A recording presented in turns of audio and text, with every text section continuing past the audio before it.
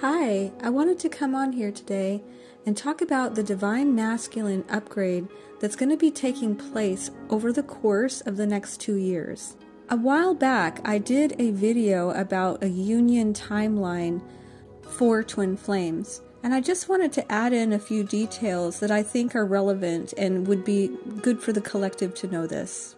In that video, I talked about how the Divine Feminines had a 2-year period or so, roughly. Remember, nothing is ever exact, so we always have leeway. The Divine Feminine energy had been heavily worked on for roughly around a 2-year period, and this was for all of the feminine energy, right? So within each person there is both masculine and feminine energy, but those that are predominantly in the feminine polarity were heavily worked on. And we have just recently entered into a period where the divine masculines now, and just masculine energy in general, is having an overhaul. It's having its awakening, you could say, and going from the wounded masculine into divine masculine energy. So this is also going to be felt throughout the divine feminines and throughout the collective in general, with this masculine energy going from wounded masculine to divine masculine energy.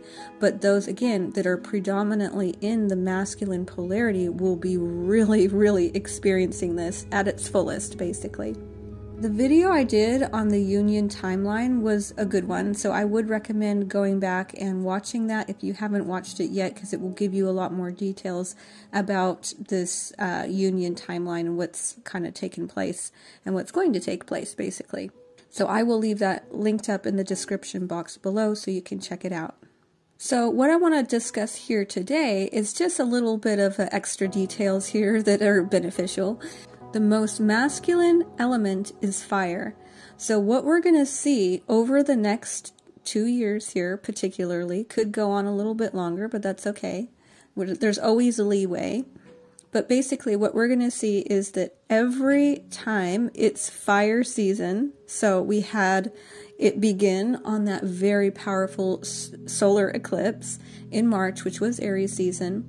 We've just had another hit of this masculine energy now with Leo season. We had a tremendously big Lionsgate this year. It was 2, if not 3 times bigger than the previous year. It was a very big one. And that energy is going to push us in and carry us through to the next Lionsgate. So if you can remember how much you've grown in the last year, you can just amplify that and multiply it basically by 2 or 3, because it's going to be a very big, a very powerful year. And then the next big hit of this masculine energy is going to be in December, which is going to be Sagittarius season. So we're about to enter into the eclipse season. Things are going to be progressing along.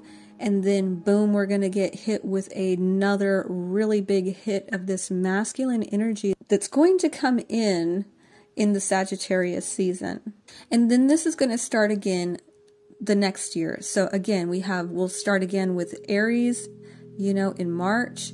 Boom, we'll have Lionsgate, and then we'll have Sagittarius season. So every fire season is going to be intense. It's going to be an intense season. The most intense season for the next 2 years is going to be in the fire signs of Aries, Leo, and Sagittarius. This is what we can count on. We have moved out of the planets being mostly in earth and water, and now the planets are predominantly in air and fire signs.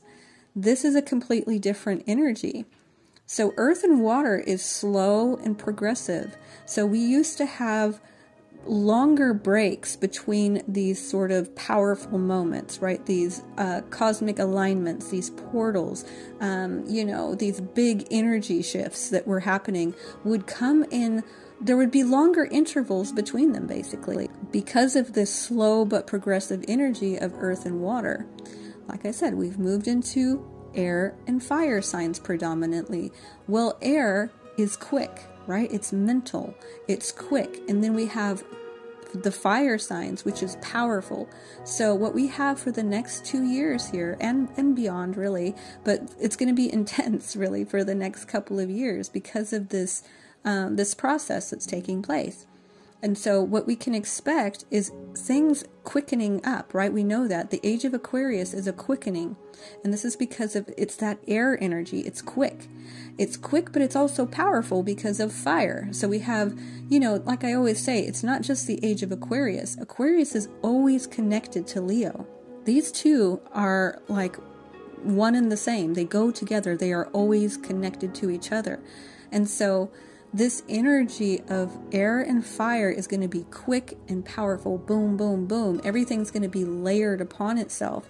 So there's not going to be a lot of breaks between these intensities because it's really where we're at. We're in that quickening.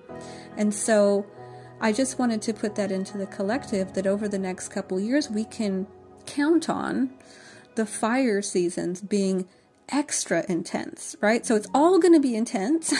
It's all going to be moving quickly, but just count on those fire seasons as being extra powerful, right? Because once they come in, it's going to be a burst of this energy. And essentially what it's doing for the masculines, it's really going to be giving them a hit, a dose of powerful masculine energy, the energy from the sun, the masculine fire energy. They're going to be getting doses of this. They had a big dose in March in Aries season. We just got a big hit in this Leo season. The next one will be Sagittarius season. And like I say, this whole year, it's just going to be absolutely doubled, if not tripled, for the amount of growth that's going to happen. And then we're going to just do that all over again next year too, Year of the Snake. So this year was sort of just ushering that all in. We had that solar eclipse. We're in the year of the dragon. We have just transitioned into air and fire. We're in the age of Aquarius. We're in the quickening. And so we can count on now for these fire seasons to be very powerful. And this will keep pushing the masculines into their divine energy rather than the wounded energy. So they are going to be pushed into that, basically, just like the divine feminines were pushed into it, right? We didn't have much choice. It was happening to us, and it still is. We're still on the journey, and we are still, doing what we have to do, healing, growing, and supporting the community. We have mostly stepped up to be helpers, to be helping others on this awakening process, as well as maintaining high vibration. And this is a really great time for divine feminines to be supporting all masculines out there. They really do need your support. It doesn't have to be limited to your own divine masculine. This has been happening to me quite frequently lately, is that I'm getting a lot of masculines that are coming in, and they're coming in for healing. They're coming in to be supported because they are, going through a very big process. They are getting rid of watching porn. They are going on a path of celibacy. They are really trying to heal parts of them that have been wounded for a very long time. They are coming to deep realizations, and they are reaching out to anybody who will hear the call, basically, and will actually be there and support them and not judge them, but will actually be a place where they can be seen, they can be heard, they can be supported. And so this can be a really great thing to do. If maybe your divine masculine isn't around right now, but you can still support others. And even if your masculine is around, you can still support others on this journey. Because remember, this is a collective, right? We are all in this thing together. And the more people that you can support, you're actually helping yourself too, right? So we should really have that mindset of being there to support others, to really just help as many people as we possibly can, regardless of if it's your own twin or not, right? If you're in union with your twin, amazing. Doesn't mean it has to stop there. That's the whole thing, is that this journey doesn't end, right? There's no ending to the journey. If you have got union, well, you should be helping others to get into union too, you see? You can be helping other masculines. You can be helping other feminines. This is what New Earth is about. It's about supporting and helping. If you see somebody that needs help, well, you just do it. You just, you got to have that willingness to be of service. You got to be willing to help others when needed, and to really just put your efforts into the collective to basically assist. So that's really what we are truly here for. So maybe you've gone through the whole union process. Well, keep going. Keep going. What can you do now? Can you help support some others, right?